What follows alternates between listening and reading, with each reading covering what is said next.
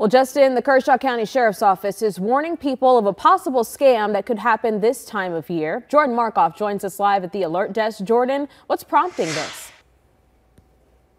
Yeah, this time of year, the South Carolina Sheriff's Association, or SCSA, does a mail campaign trying to get some new members.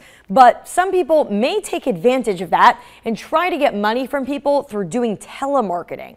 How this actual campaign works is the SCSA sends out mail trying to get new members. Now, those dues help fund training, education, and research for all 46 sheriffs of South Carolina and their departments.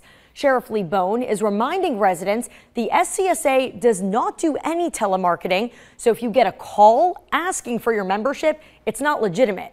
Letters that are legitimate will come from 112 West Park Boulevard. Now, if you have any questions, you can call the association. That number is 803-772-1101.